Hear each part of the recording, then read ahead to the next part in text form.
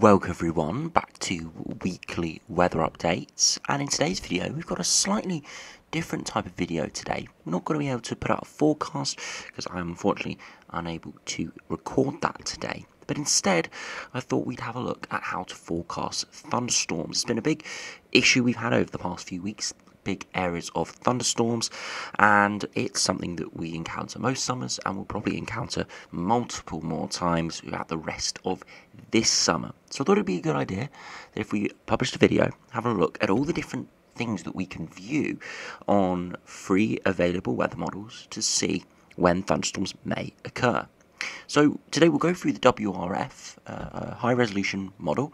Again, perhaps not the best model. Some would regard the AROME or the UKV as a better individual model. But on the WRF, we can have a look at all the different values that even professional forecasters will use when determining when thunderstorms are on their way and how severe they may be.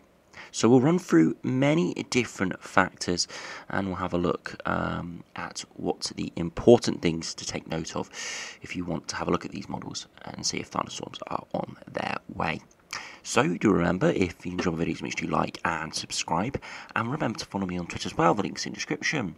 So there's sort of two main factors when we're viewing these models about thunderstorms.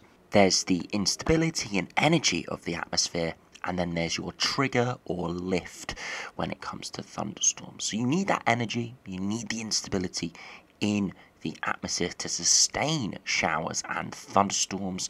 But if you've got all that energy in the atmosphere, it comes to no use for thunder activity if there's nothing to trigger the convection to start off. So we've got those two main factors, and we'll run through what you can see on computer models to suggest how significant either are. So if we do start on instability, the first chart we're looking at is the Cape chart, something I do regularly bring up when we're having a look at thunderstorms in the daily videos. Now, normally I don't go into much detail because we do cover it repeatedly and don't have enough time to really go into that much detail with Cape, but we will have a look at it in detail today. So for the WRF here, we've got the SB Cape and we've got the MU Cape. Now essentially for the UK, these do come out to very similar values because of our orographics and the sort of atmosphere we do see. They're probably much more important when we're looking at areas like North America, when you can get very variable different types of storms, and the energy in the different levels of the atmosphere can be very important for forecasting the different types of storms you can see, as North America and many parts of the world do have more severe storms than the UK, simply because of the energy available, as we are way too far north really to tap into proper, truly hot and humid air that develops at the mid-latitude. So generally, SB Cape and MU Cape are very similar, but we will treat them separately here just for ease of looking at the model. So SB Cape is the surface-based Cape.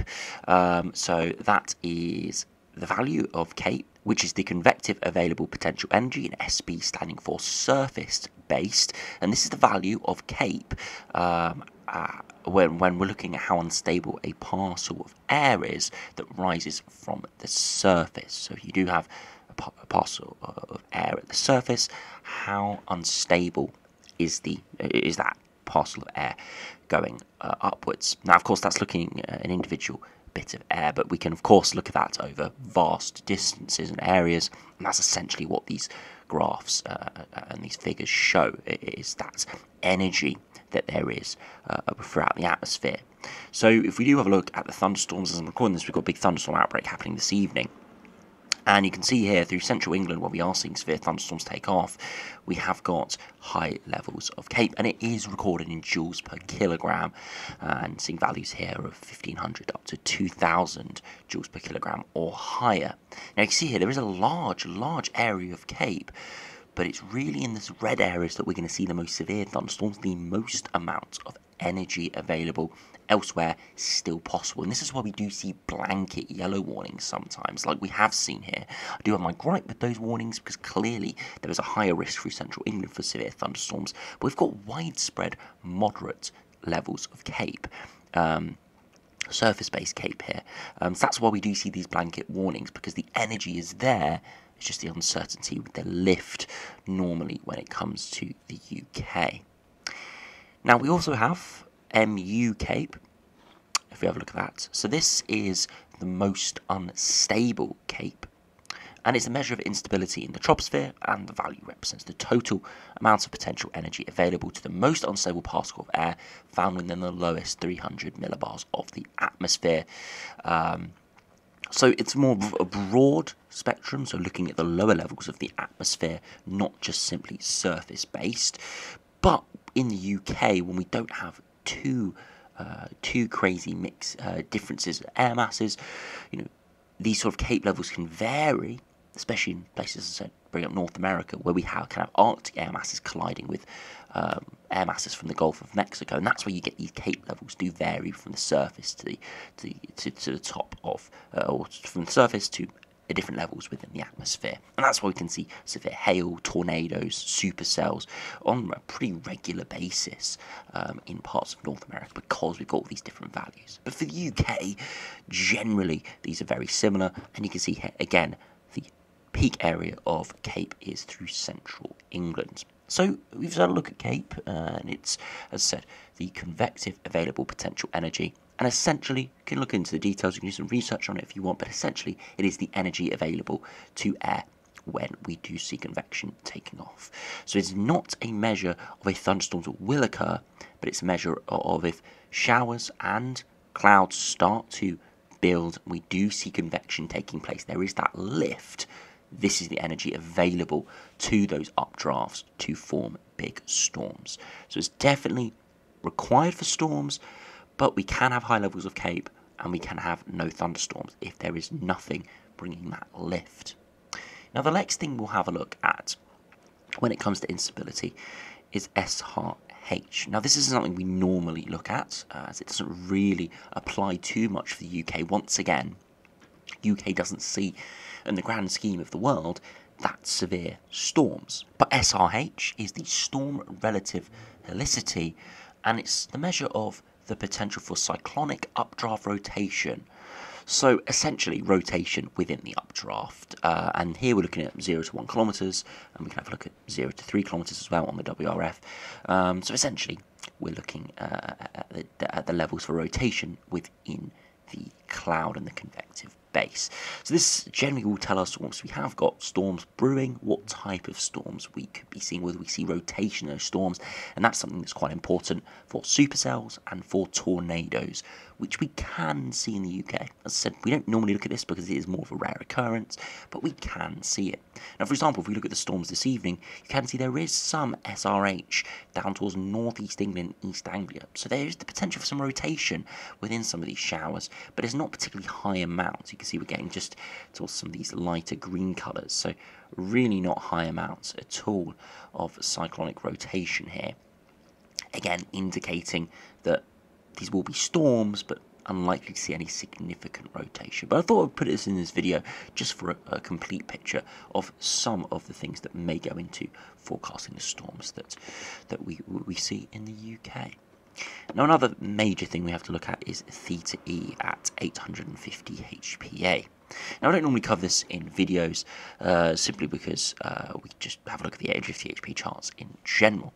But this is sort of variation of those 850 HPA charts. ThetaE is the quantity that indicates the stability of the atmosphere, or the available energy in the atmosphere. So in general, larger values of ThetaE represent greater instability. So once again, there's another way to view hot air, to view Cape. They're all coming from the same data, just represented in a slightly different way. So again, higher ThetaE values will indicate more energy available for thunderstorms to brew. And sometimes we don't always see that reflected in the 850 HPA raw temperatures. It normally is pretty well correlated, but not always 100% correlated. So it is important to have a look at this when you are really deciding if there are thunderstorms that are going to occur. So you can see through this afternoon to the evening, very high ThetaE values taking off through eastern England, getting wrapped around in this low pressure system. And it's really here you can see these turns in the isobars, which we'll have, in the winds, we'll have a look at in a bit more detail in a minute. This is where we see the highest storm activity. Well, we've got the higher ThetaE values, we've got the higher cape levels, and we've got the winds changing direction. So this is why we've got big storms brewing here. A lot of energy available here, and again, it does correlate with the higher levels of cape through central England. But it's important again to have a look at all the different values. Now, we've had a look at all the energy that is available to storms. So we've had a look at the cape, the convective available potential energy. We've had a look at SRH, looking at rotation within updrafts. Again, insignificant really for the UK, but still something to look at. And we've had a look at the ThetaE values again, the energy available in correlation to temperature here as well. But this is just the energy available. As I said at the start of the video, we've also got to have lift. And the two main things that give lift in the UK is lower pressure and winds. Now, when I refer to winds, I don't mean general just easterly winds or westerly winds or southerly winds. We're talking about convergence zones. Now, it's been mentioned sometimes in the videos, and you might hear it every now and again on national forecasts, things like that. But essentially, convergence zones are when wind directions meet, and what happens is it forces air to rise. It gives that lift. So if we first do have a look at the winds, look at 10-meter winds here. So surface-based winds, we actually run to this evening. If you look to southern England, you can see here we've got a southerly wind, we've got an east-southeasterly wind through East Anglia.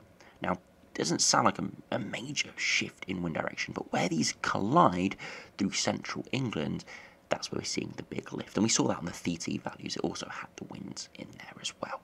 So you can see this is where we're seeing convergence zone appearing. And again, this is why we're seeing big thunderstorms. And sometimes you can see it across southern England, southwest England, parts of Wales, where we see winds caused by sea breezes colliding with winds from inland. And that's why we can see pop-up storms as a regular occurrence in the summer in these regions, because we have that lift and we have got cape around, we've got energy around, but we've got that lift, and that's why storms don't occur elsewhere, but they can occur in very small areas. And it's sometimes also why we see stationary storms, where they form on the convergence zone, but there's no lift elsewhere, so they don't form anywhere else. They can be stationary in one location. So this is another very important thing to have a look at, not only for storms, but for general shower activity, even in the winter. Looking at snow potential as well, when we've got easterly or northerly winds, looking at convergence zones like this is very important to determine where showers may occur. So it's quite a big staple for shower formation, but of course in the summer we've got energy around for storm formation as well. So you can see why we've had a look at all these values this evening. Storms that we're occurring now is going to be sort of the perfect recipe for big storms in the Midlands and Northern England. Now, the final thing to look at is the pressure. So, of course, sort of mean sea level pressure, where we're sort of in between high pressure and low pressure, it's around 1,012, 1,013 millibars. Anything lower than that, we're on the lower pressure end. Anything higher than that is higher pressure. Now, storms can occur in higher pressure, but it's just more difficult. And we can see dry weather in lower pressure. It's more unlikely, but it is possible. So it's not a definitive sign that we will see storms, but it just shows you that there is that lift there, that lower pressure higher up in the atmosphere, so air particles are more likely to rise. And you can see through this evening, we've got an area of low pressure forming through northern England. Again, it could be, we've got general low pressure, but it also could be sort of a feedback loop where the storms are occurring, and with that updraft causing lower pressure at the surface, and that just brings a feedback loop around, so we get more deeper and deeper storms, and actually a big low pressure system develops out of this eventually. So you can see a bit of a feedback loop when we get these storms. That's why we get mesoscale convective systems, which are large scale convective systems that form a big mass of rain and storms, and it's because we see that feedback loop occur, where we see lower pressure forming as a result of storms taking off. So you can see here, lower pressure is required for big storms, but it's not always needed for just pop-up storms in places. But you can see why all the factors we looked at in this video, which are needed or a good ingredient for storms we are seeing this evening, and that's why we've got yellow warnings issued, and we're very sure on big storms. So that's pretty much all of the values I would look at personally on the WRF. I'm sure there are other things here that are important to look at, and to think we haven't actually looked at any precipitation charts. We've looked at other charts to show where it has occurred, and if we just quickly have a look at the precipitation charts, you can see exactly where the highest cape is, exactly where there's a convergence zone, exactly where the highest ThetaE values are, and the lower pressure is, we're seeing severe storms or heavy rain starting to develop within that. So yeah, you can see how all these different values can give us a very good indication of when storms do occur. So I know there will be people watching the videos and thinking, why suddenly are storms forming, or why is it so unpredictable to predict storms? Is because these sort of values don't always align like they have for this event. You can see all the different graphs and the figures we've looked at, all indicating potential for storms in this region. But sometimes we can get high cape, we get no convergence zones, we can have higher pressure, the winds can be down. Other times we can see some big lift, but not a lot of energy, not a lot of cape, and vice versa. So it's not always all or nothing. We do normally get big mixes of the different ingredients here, and that's why it is so difficult to forecast storms. Sometimes we have the energy, but no lift. Sometimes we have the lift, no energy. And that's why we're always always scratching our heads when it comes to forecasting exact storms and exact areas of convection. But hopefully in this video you've seen the different values, and that you can yourself go over to Meteosea or to any website and have a look at their different values. I would recommend Meteosea. They do in general have the best array of different different types of charts here, whereas some models on other websites only have cape and only have precipitation. They do have a very good array here, so it's probably one of the best websites to have a look at if you are interested. Again, you always have to be pointed in the right direction. It's very difficult just to look at every individual model and see exactly a storm's going to occur. Normally, we'll have to look at the precipitation charts to point us in the right direction of where there could be storm activity, or it would be laborious going through every single model, looking at all the different variables. But that's what the precipitation charts are for, really, bringing everything together. So we'll have to see exactly what happens over the coming weeks and coming months, but hopefully next time we post a video saying the potential for storms are coming our way, you can yourself have an explore over these models in more detail than we normally do in the videos, because of time's sake, at when things could occur. So anyway, thanks for watching. Hope this has been informative and hopefully allows you to do some research and some forecasting for yourself, really, when looking at the models. As I know sometimes it can get confusing when we do gloss over charts and say things are going to occur, and sometimes it's not always apparent where that's coming from. But hopefully today I've shown you where generally we get a lot of the ideas for thunderstorms from, and why things can be said to be severe thunderstorms or just pop-up storms, small areas of storms, multi-tailed systems, mesoscale systems. You can see where we can get those indicators from, and this is very similar to what the Met Office will use for their warnings. Of course, they've got more detailed data, more models, and more people looking at it, more eyes looking at it, and more experience, but generally, this is the same sort of stuff the Met Office do look at as well. So as I said, thanks for watching, hope you have enjoyed, and I'll see you again for another forecast tomorrow.